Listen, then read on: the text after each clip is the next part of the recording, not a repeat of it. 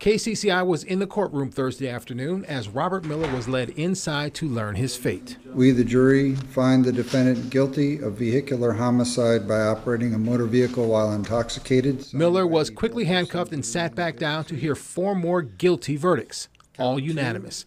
I spoke with a jury member who says they were all open-minded. Cicely Cooney said prosecutors presented a strong and solid case, convincing her that Miller was intoxicated and racing another vehicle at more than 100 miles an hour when he lost control of his car and caused the deadly crash along Fleur Drive last December. Just look at the evidence. That was very clear. We actually watched the video footage in the bar as far as him being intoxicated and seeing the numbers that he blew 5 hours after. Cooney says it's time to exhale because as a mother herself, some of the evidence presented was difficult to process. Extremely tragic. I actually was bawling. It was so hard to see this little boy's body. Cooney feels she and the rest of the jury did their jobs, letting the evidence dictate the verdicts.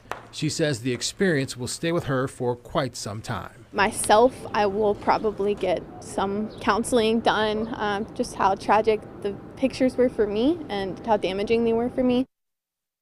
Marcos Fogada's family did not want to comment today. We briefly spoke with them outside the courtroom. Miller's sentencing is set for July 14th. Stacy?